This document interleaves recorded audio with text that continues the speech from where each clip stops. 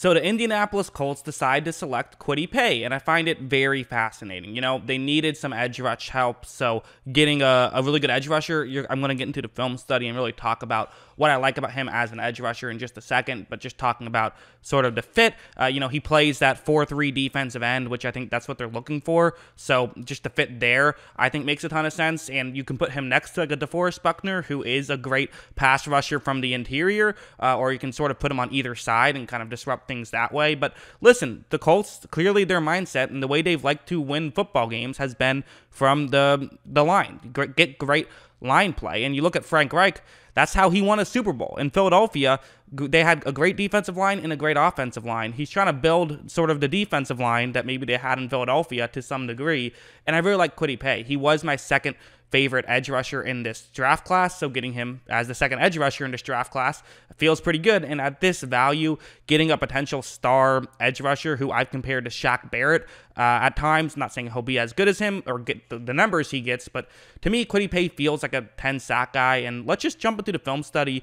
Well, I guess one more thing I'll just say is that, you know, he can be their sort of Justin Houston replacement, which I think is something they need. They need someone who can get sacks on the outside, so it makes sense to me. That's what I think, and yeah, let's get into the film study. So we'll start off with this play. What's going to happen is that you see him on the screen. That's where he is, and really one of the main things that I like about Paye is sort of his, I feel like his hands paired with his speed, because, you know, I've often been, you know, basically trying to warn everybody, guys, don't get too excited about a guy who just has speed, because sometimes speed rushers, that doesn't always translate to the NFL. But for a guy like Kwity Paye, who has the hands that he does, and he's strong as well, we'll get into that in a second, his hands are going to set up him to be able to use his speed even at the NFL level. The key thing to watch for on this play, and I'm just going to play it out, what's going to happen is that his right hand is really just going to slap the outside arm from the left tackle. You know, the left tackle, that left arm, his left arm is so important. If you can sort of knock it away, that's going to make things a lot easier, and you'll see what he's able to do. Watch how he real quick just knocks it to the side, which allows him to get to the edge, and the ball was thrown too quickly, so he wasn't able to get a sack, but that's just kind of one of the many ways he can be successful. Like, this play's another example. This time he's going up against the right tackle, but honestly, in a lot of ways, he reminds me a bit of like a Shaq Barrett type. He just has so many moves in his arsenal. He's a complete pass rusher he knows what he has to do at each moment and can do so many moves well that it's just a difficult thing to try and block.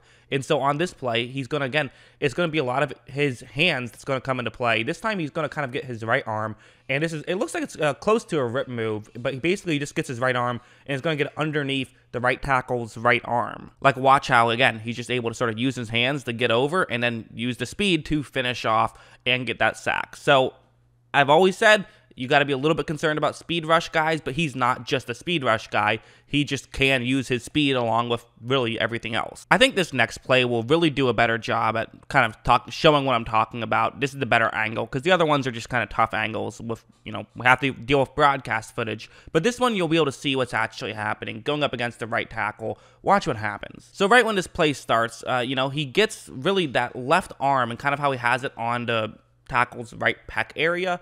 What Paye is doing is he puts his right arm there, so that way Paye can get his own right arm. So Paye put his left arm there so he can get his right arm, and it's going to be a rip move, which means he gets his right arm, he puts it underneath the outside tackle, so against the right tackle, it's the right tackle's right arm, so he's going to just get it underneath there, and then try to use that as leverage, so that way it's just going to be difficult for a tackle to really block you when he can't put his hands on you, and the way he's going to do that is by, you know, getting Paye's right arm underneath the tackle's right arm. And watch, as you see, he does pull it off beautifully, and he's able to run over, and despite the fact that the quarterback tried to run away, he was not able to get too far. So, again, that's just a lot of what I like. It's his technique. His technique is flawless, and to me, that's promising heading into the NFL level. I want to bring up something like this as well, where it's, you know, Paye is going up one-on-one against the left guard this time. So that's the intrigue here, is he's not going up against a tackle. Obviously, most edge rushers are known for how they can beat a tackle,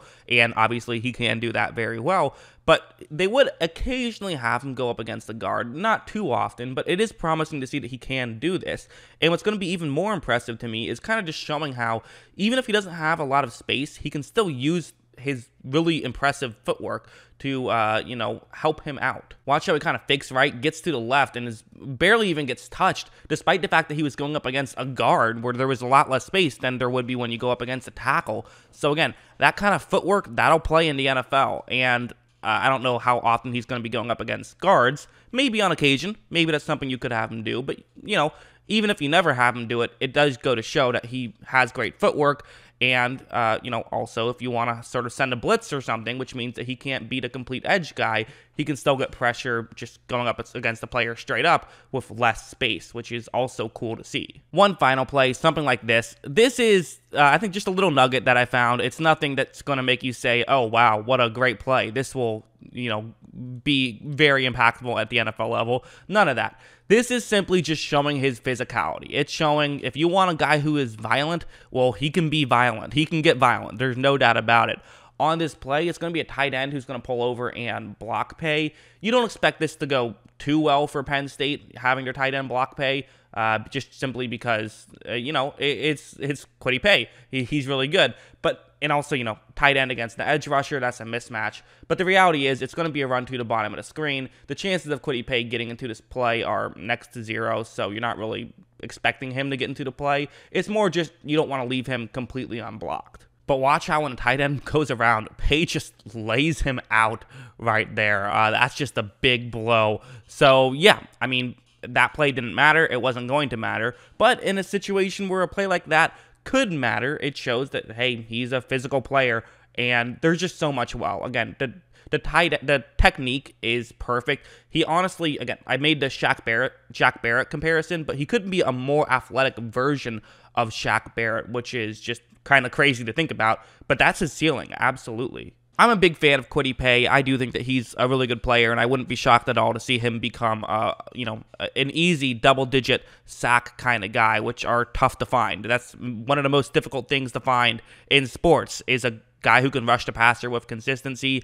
I think he could easily end up being one of those guys.